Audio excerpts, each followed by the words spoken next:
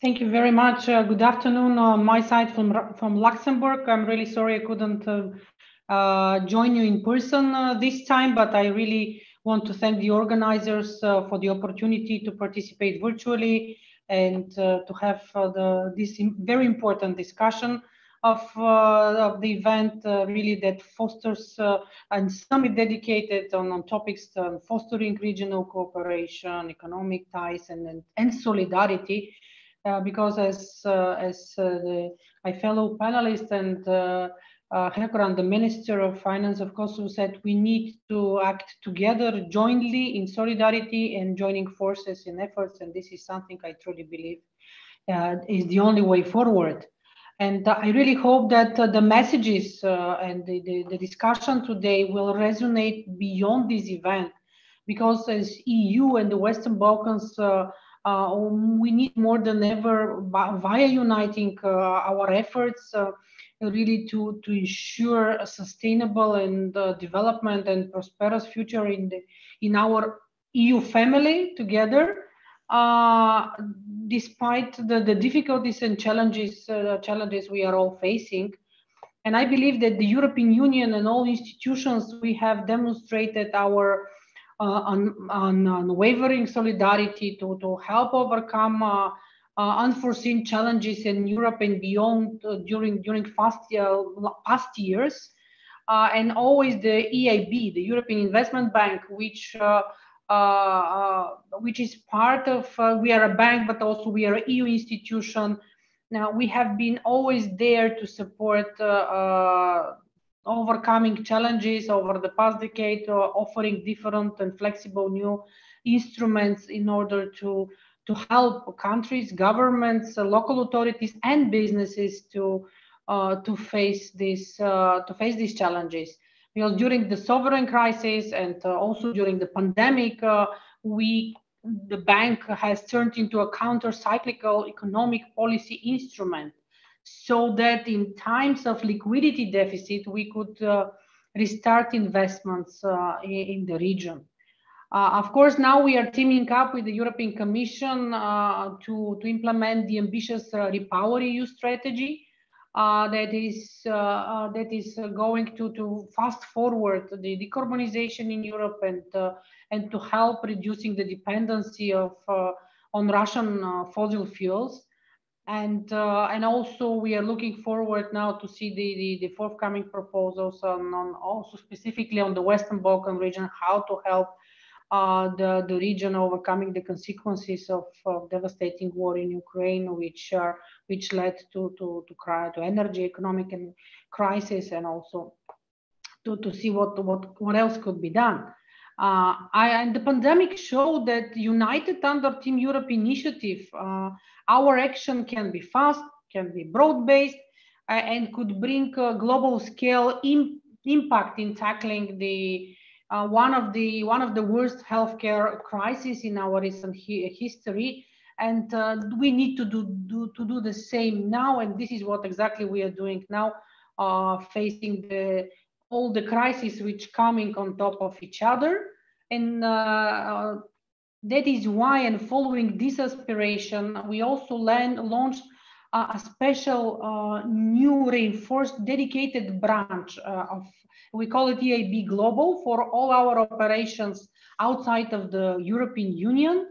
And our activity so far for outside the view was very strong and proactive, but now by establishing this branch, the EIB Global, as a dedicated financing arm of the bank, which provides more flexibility for us to adapt our instruments, to increase our local presence, and also to make sure that we have tailor-made support with our experts in helping each country or region based on its specificities. Through this mechanism, we are providing significant support to Ukraine. We have already approved over 1.7 billion euro to address both the most urgent needs, but also helping and starting to rebuild the country. We have a mobilized package of 4 billion euro for neighboring countries of Ukraine to host refugees. Under this new branch, of course, we want to help the region and all regions around Europe through the Global Gateway Initiative of the EU to mobilize some 300 million of sustainable infrastructure projects. And for the Western Balkans specifically, this means more resources to finance projects, more grants, and more experts on the ground who are fully dedicated to local projects. And within this format, of course, we have already been able to increase our support for key infrastructure, transport, environment, but also for key educational projects and projects in support of the private sector, supporting SMEs. We are providing technical assistance. I'm glad that we agreed to support Kosovo and the district heating system of Pristina with special technical assistance to build out the project as a strong one. We are now diligently continuing to support and to encourage more innovation, digitalization, and climate-related projects in the region.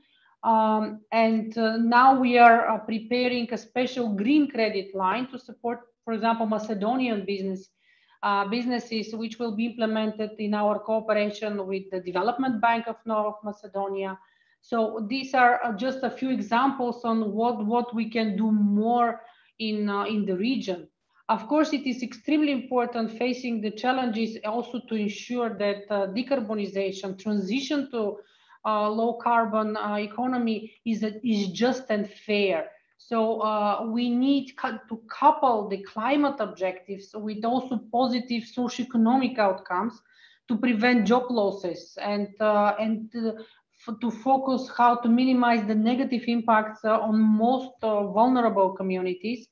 And we will be doing this through our financing on one side, policy engagement, grants, and technical advice and knowledge sharing, which we are able to offer and to propose.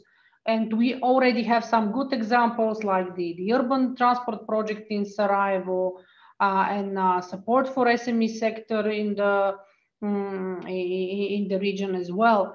Because one of the key elements here is also to promote more energy efficiency, renewables, and green practices, both in public sector, but also in SME sector, which are still not sufficiently adopted among, for example, companies in the Western Balkans. Because the analysis shows that 60% of total energy savings could be achieved indeed in less energy intensive sectors. And in order to help mobilize more funds and expertise for all these initiatives, of course, the partnerships and joining forces is the best way forward. We are teaming up with EBRD, with the World Bank on different projects. And I believe that public-private partnership between international financial institutions is indeed the best way forward. Because in order to finance and to support this twin transition, digital and green transition, we need to team up. We need to help bringing the fiscal gaps for key infrastructure and then private sector projects together. So and this is what we are really strongly committed to do in the region. So let me conclude here by saying that in this grave time for the world, for the region, that threatens really to disturb the very foundations of our lives and economies.